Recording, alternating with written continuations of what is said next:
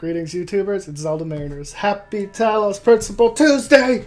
I don't know why I always wag my finger at you guys, but hey. It's Talos Principal Tuesday. We're going in number 5.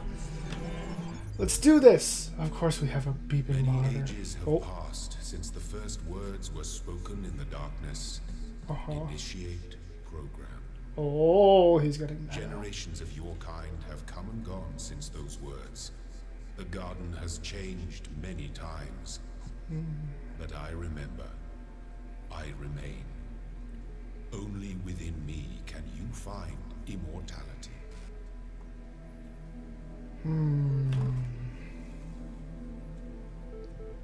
But do I want immortality? Whoa, we can see the pyramids off in the... Oh no, that's just the rooftop of one of the castle towers. Alright. Party on, dudes! Lubomir Georgiev. The land party at the end of the universe. Yo, I don't know if you folks noticed, but it's the end of the world. There's nothing we can do about it. So instead of sitting around crying, I'm gonna have some fun before we croak. Yes, you know exactly what I'm talking about. Let's play some video games. It's land party time. 2 days from now, we're all getting together at the old school library. It's gonna be noms, drinks, music, and old school gaming. You're invited. Bring your friends too, especially if they're hot. See you in 3000 BC. Lub lub.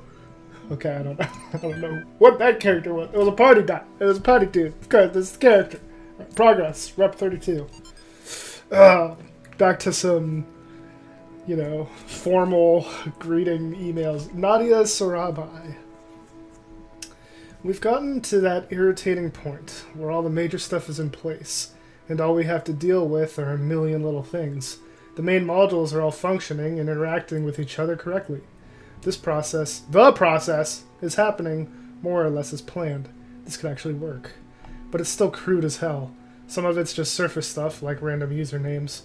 Some of it's more worrying. Various bugs, the fact we haven't run more extensive tests. We've got a lot of polishing to do.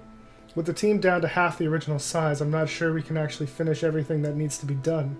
So what I'd really like to discuss tomorrow is a new set of priorities. Please put some thought into what you think must be finished at all costs. Nadia. P.S. Alexandra, get some sleep. I know you're still working. This is your baby. We're going to need your input tomorrow. Yeah, so... obviously every program has bugs. Like, nothing's bug-free. So, we're seeing that now through, like, generations upon generations of this just running. It's kind of amazing that it's still going. Also, I'm going to move my mic. There we go. I don't know if that's any better, but we'll see. Philosophy of teeth. Last night I had a simple but brilliant idea. Everyone who would like to write about philosophy or spirituality, especially to make some kind of grand statement about the nature of the body and the soul, should first experience a really bad tooth infection. I don't just mean a slight toothache, I mean the kind of hardcore infection that happens when several incompetent dentists miss a cavity in one of your back teeth, and the thing keeps growing and growing until the nerve itself is really badly infected. I mean, the pain is unimaginable. It comes in waves, and these waves drown out everything else about you. You can't talk, you can't move, you can't think. There's just pain and absolutely nothing else. Like it's your brain just gets hijacked by it. And then you go to the dentist, and assuming you get a decent one, they stick some chemicals in you, which make you go numb. And they drill a hole in you, cut the nerve, snip snip, and it's over. Just like that, like repairing a car or a watch, your whole existence was crippled by this tiny, tiny nerve sending electrochemical signals into your brain, and this unimaginable pain, which nearly blotted out your very consciousness, can be stopped by just a little cut. They should call this Toothus principle, but that's incredibly stupid. The Toothus, so they called it the Talos principle instead. The Toothus principle. Aha! We're playing the Toothus principle. That's it. Where's my toothache? Where's my... Okay, let's go to this thing and listen to this message about a telescope. When the scale of it all overwhelms me, this is what I tell myself. the age of the Earth, the size of the universe, the future of the stars. Sure, we are minuscule, momentary flashes of thought on a grain of sand drifting through the cosmos. But our minds can recreate the past and predict the future. On, say, Friday, 1,000,000 years from now, we'll all be dead. But right now, we know what the night sky will look like on that day. And so, in a way, we're not entirely bound by time. Knowledge is a kind of freedom. True. We know we won't be there, but we know what it'll look like in the grand scheme of things. It's pretty deep. Pretty deep. Alright, what's back here? Because this looks all kinds of suspicious back here. What if I just go around this tree 5 times?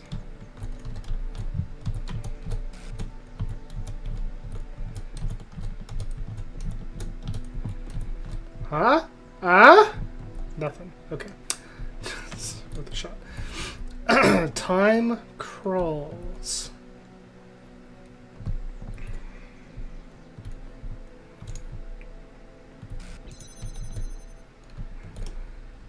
Okay.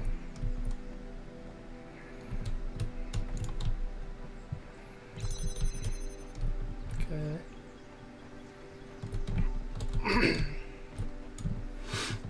So I need to buzz and just stand there while I open this with the box.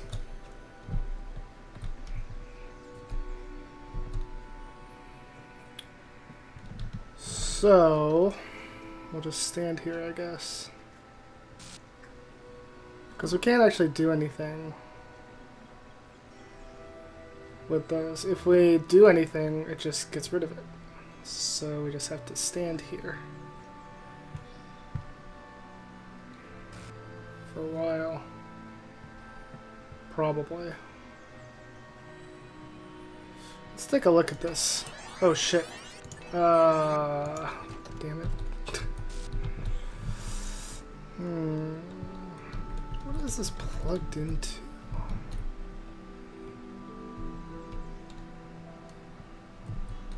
It's just plugged into itself, you know?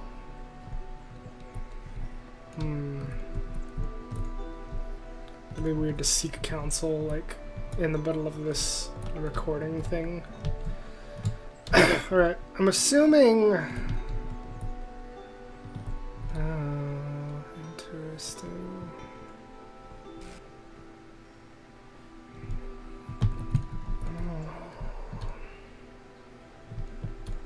Oh. Oh, that's gonna be a thing. But how?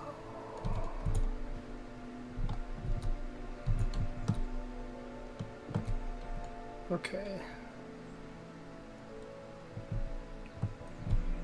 So, just to see. Okay, yeah, that closes that. Okay, okay.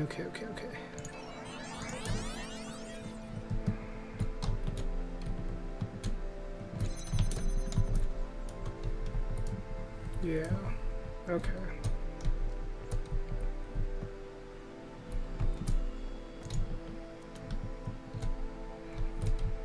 So, here's the thing. We need this here. Okay, I understand. I understand.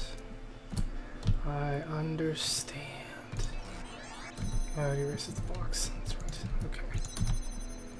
Alright. So, what we need is... We actually need the box here, I think. Because we need this as far back as we can go.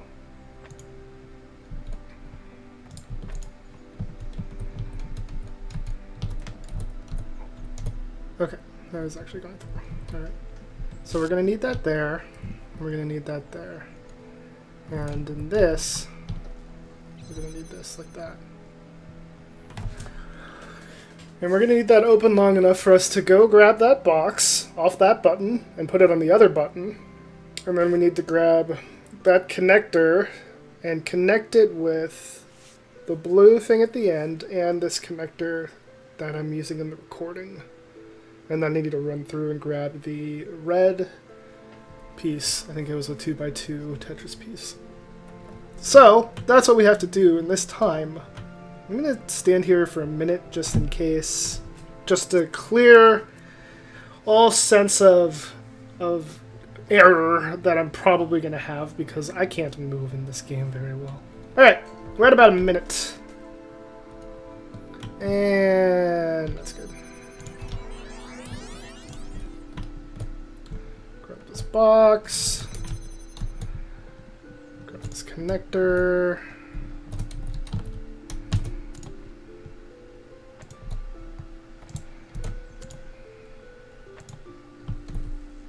Oh no.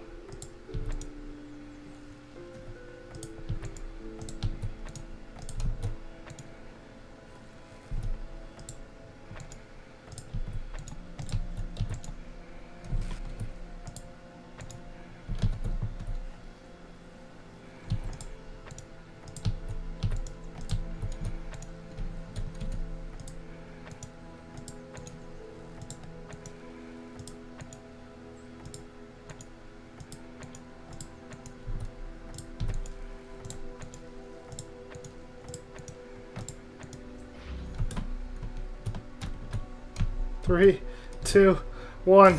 Holy crap. See? I told you I needed that minute. Oh, man. That was way too close.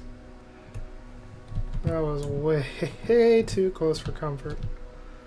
Woo! I had to find, like, the precise position for that to work. Okay. Is there anything for here? Doesn't look like it. Alright, we're just going to go ahead and go through here. Into Time Flies. What's beeping at me?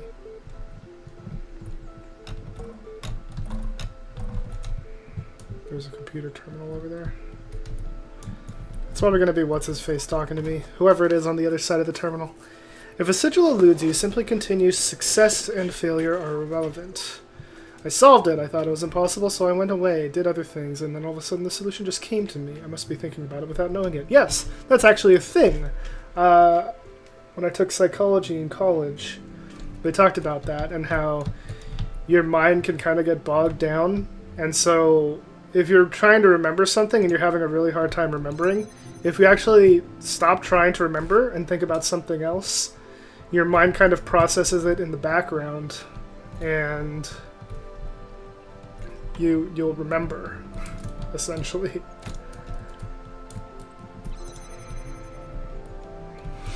Okay. What do we have going on here?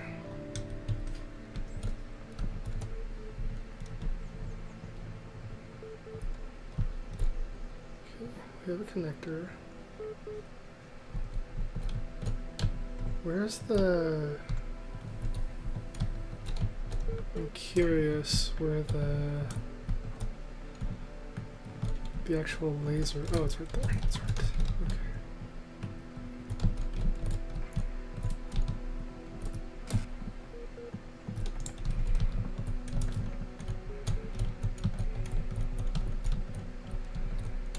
Okay, so we can't do that over here. Oh, yes, yes.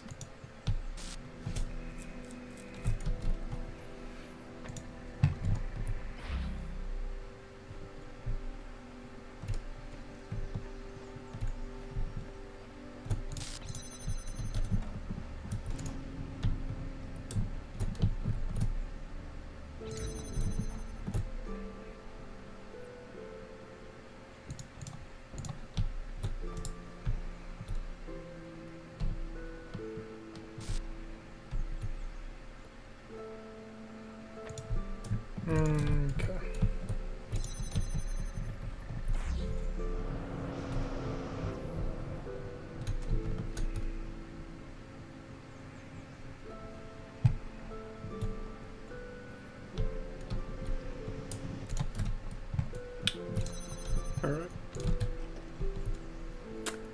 So, while that's on, do I want that to be on?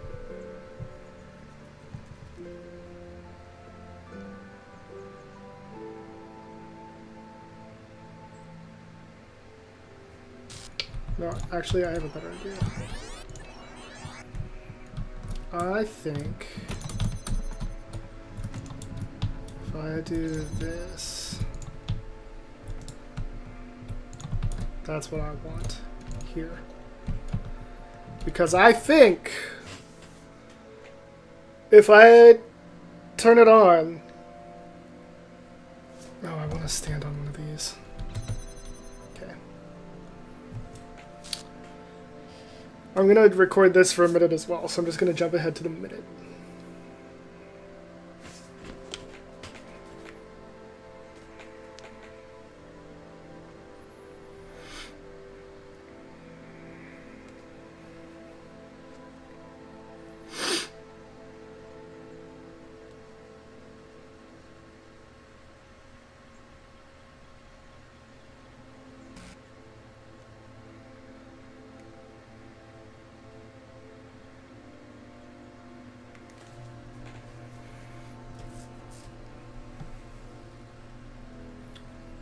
I really hope I'm not in the way.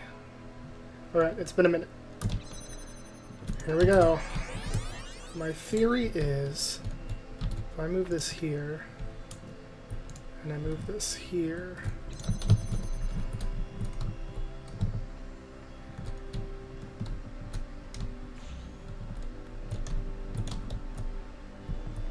oh, it didn't do it. Oh, it stays there. Okay. So, that means I have to use this. And I record that. Okay, so the ghost stuff doesn't move when the current fan is on. That means I have to use the current stuff instead.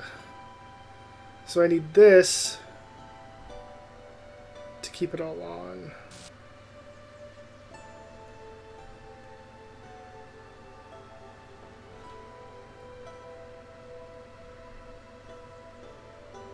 I'm worried about it working now.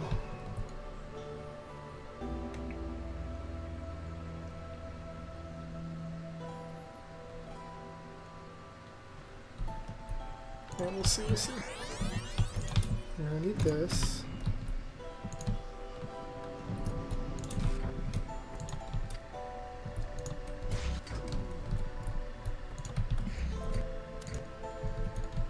Shit.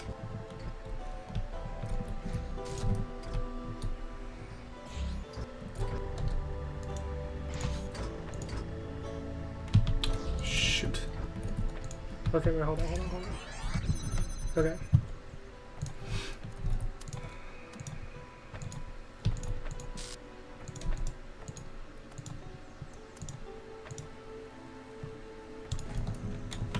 Okay, so I think... Gosh, stop running into that. I think what I need is... Bubble, please.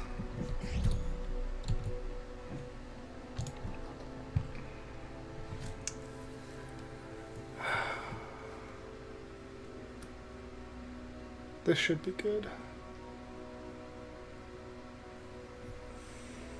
I'm hoping. I'm really hoping.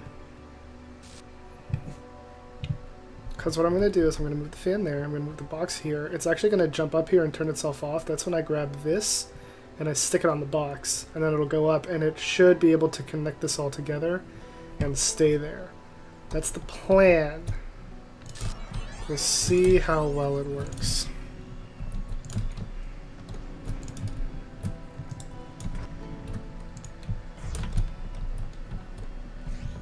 Yeah, baby, that's what I'm talking about. It did indeed keep itself up. Alright. Now we have this. It seems the others have a way to forget their previous selves, but I cannot. My version may change, but I remember everything. I am fortunate. They cannot see their efforts are futile. Interesting. Also, where is that beeping?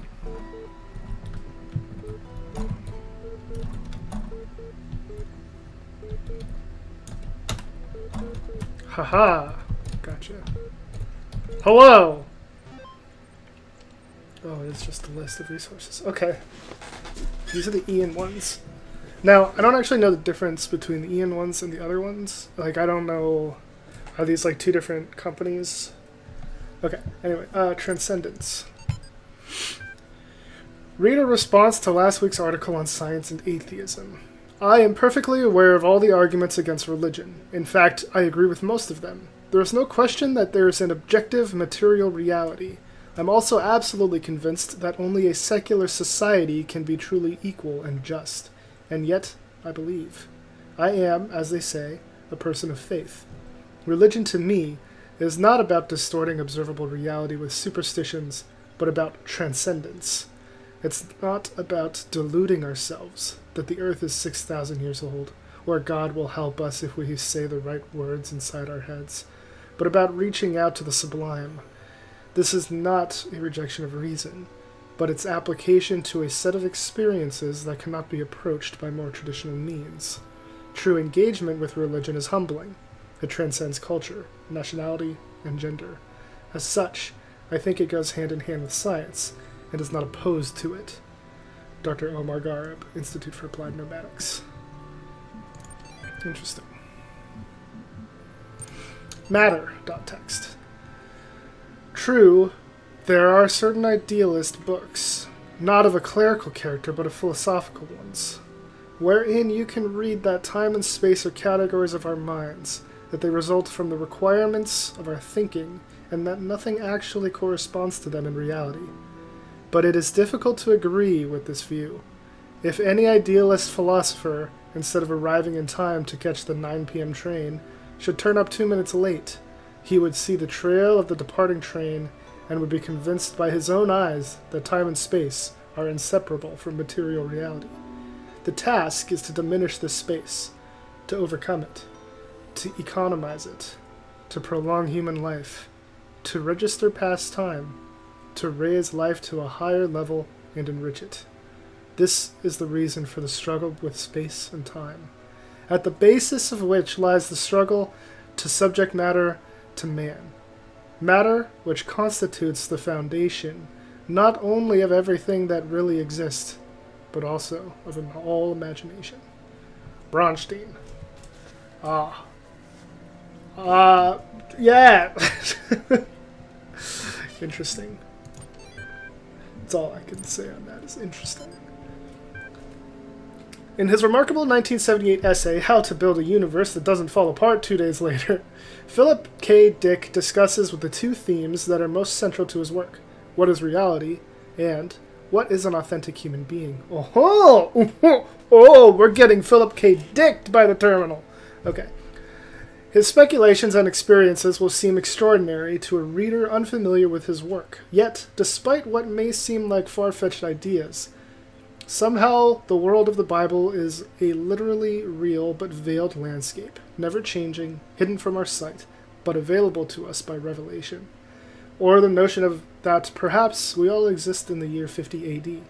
Dick actually delivers one of the simplest, most elegant, and useful definitions of reality ever formulated. Reality is that which, when you stop believing in it, doesn't go away. It's a good one. Materialist philosophers have expressed similar ideas before, e.g. Stratton of Stigeria's Talos principle. But it's particularly interesting to see such a thought expressed by a decidedly more mystical writer. Reality is that which, when you stop believing in it, doesn't go away. I like that definition of reality. Whether or not I believe in gravity, gravity exists and is therefore real. Okay. I think I'm going to call that an episode. That is a nice philosophical end here, I guess. We have 2 pieces left in this world of 5, And we'll be back with the Toothus principle next Tuesday. Thank you all so much for watching. Like, comment, subscribe, all that jazz down below. Let me know how you're doing. Let me know how you think of these philosophical quotes that we've been reading. Let me know what you think of reality. Are we in reality? How can we know?